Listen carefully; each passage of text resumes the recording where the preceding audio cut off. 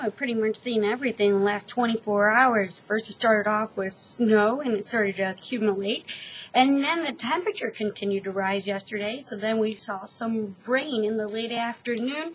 Then it changed back to snow. So we are going to continue with that active weather pattern even for this week. We've got a couple of chances of some snow and then some very cold Arctic air moving into Chicago. Let's take a look at the temperature right now. We are in the mid-20s. As earlier, though, today, we had temperatures right around the lower 30s.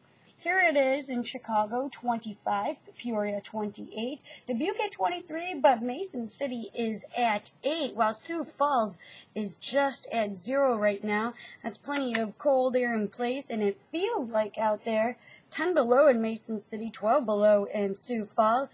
We're doing all right with our wind chill. It is a little bit chillier with a 13, and so we have got temperature changes in this forecast, and we'll be talking about the biggest temperature changes on Thursday night into Friday as another clipper comes through and brings in a push of Siberian cold Arctic air.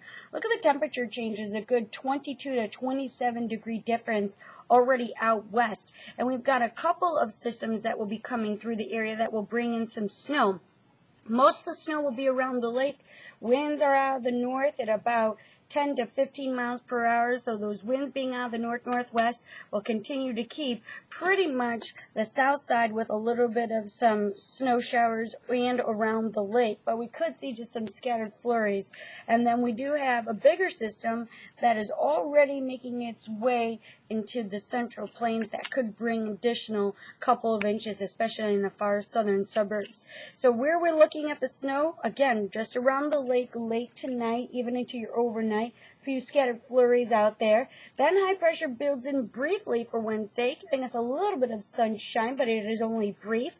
And then the next storm system comes through, brings in the heaviest snowfall into central Illinois and also central Indiana. But of course, like if you're in Kankakee, Grundy County, a little bit farther to the south, you can actually see a couple of inches of snow. And then there's the line. We'll have those clear skies Thursday night, and those temperatures will be falling back.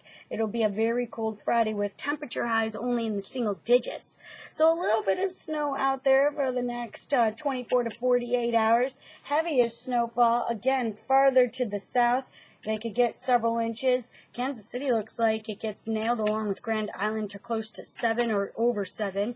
But just minor accumulations for us tonight around the lake with a few scattered flurries, 15 to 19. So a pretty cold night tonight as those winds are out of the north-northwest.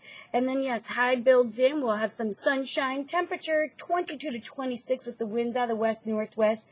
And the 7-day forecast shows 20s on Thursday, mid-20s. Few light snow showers in the morning, then very cold Arctic air. Friday's high just 8 with overnight lows below 0, and then for the weekend, cold 14.